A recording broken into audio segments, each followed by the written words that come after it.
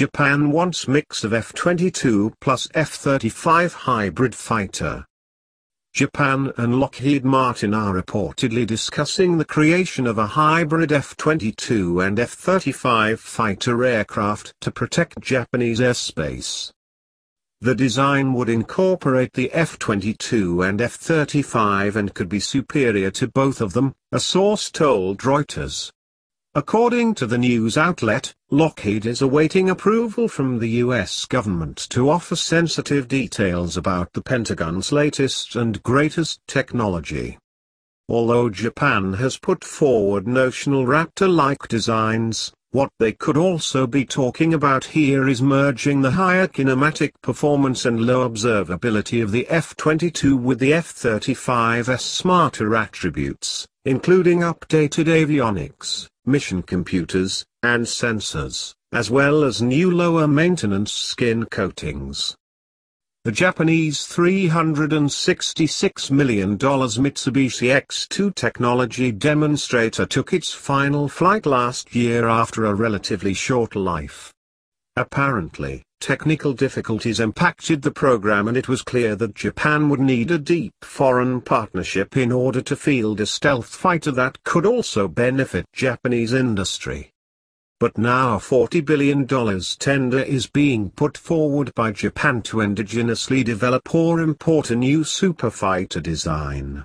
Although Mitsubishi's X2 technology demonstrator has just taken flight, it is just that, a technology demonstrator. Despite inaccurate press reports that the X2 is a prototype, there is no guarantee it will make it into production in the coming decade. The future of Japan's next-generation fighter jet program remains murky. We are considering domestic development, joint development and the possibility of improving existing aircraft performance, a Japanese Defense Ministry spokesman said April, but we have not come to any decision yet. Japan's current fleet of F-15J and F-2 aircraft are based on decades-old designs modeled off Boeing's F-15 and Lockheed's F-16, respectively. The Japanese government is seeking to replace aircraft that melds together the F-22 Raptor and the F-35 Lightning. The proposed aircraft would combine the F-22 and F-35 and could be superior to both of them. Lockheed Martin stands ready as always to build more and we look forward to exploring options for Japan's F-2 replacement fighter in cooperation with both the Japanese and US governments. The USAF is finally looking at restarting the Raptor production line, but the chances of that happening are almost nil, because doing so would directly challenge the F-35 program.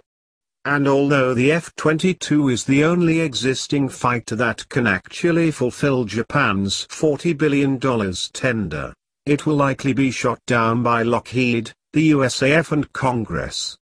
Meanwhile, Japan is already an F-35 customer, with 42 of the jets on order. What's also new is that the USAF has completed a study that looked into what it would cost to put an updated F-22 back into production. But if Japan is willing to buy an updated Raptor instead of developing a near-identical but still unique design, clearly doing so would present a mutually beneficial opportunity.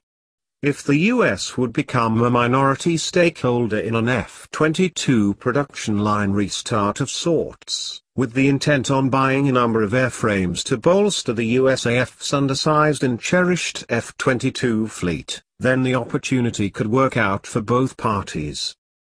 Thank you for watching. Please like, share, comment, and subscribe.